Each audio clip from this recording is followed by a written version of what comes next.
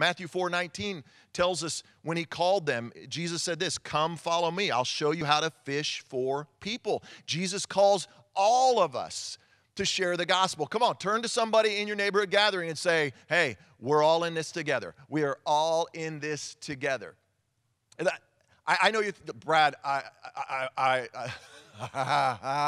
don't know what to say. I wouldn't know what to do.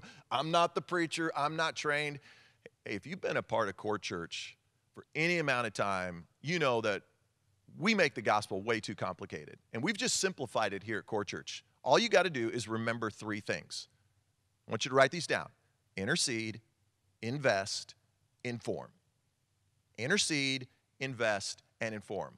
Two of those you are responsible for. One, the Holy Spirit is responsible for. First two, you're responsible for. Intercede. Before you ever think about sharing your faith, you got to pray. In fact, I tell you, if you're not praying, please don't share your faith, okay? You're the crazy ones. You're the ones that are making it hard on the rest of us. You're the ones that are making it very, very difficult. You're always going to be frustrated. You're always going to feel guilty. Listen, first thing you do, start praying. Do you have neighbors, coworkers, classmates, people at the school, on the ball field, people that you say, "I'm praying for these people, 3 people I'm praying for by name." So you're praying for people. Then invest. Talked about this earlier, just a few moments ago. Just go and do good.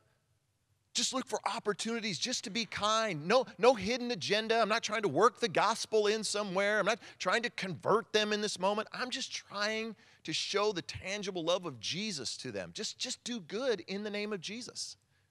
And the third one is the Holy Spirit's responsibility. So you don't ever have to worry about trying to work Jesus into a conversation. Worst thing you can do, by the way, is work Jesus into a conversation. Woo, man, do you know what? It's so hot. It's so hot. Do you know where else it's hot? Hell. Never plays, never works out. Let the Holy Spirit do it. Because guess what's going to happen? They're going to come to you. They're going to have questions. They're going to come to you and they're going to say something. And you're going to know, oh, this is the moment. Turn to somebody wherever you are and tell them, it's time to engage. It's time to engage.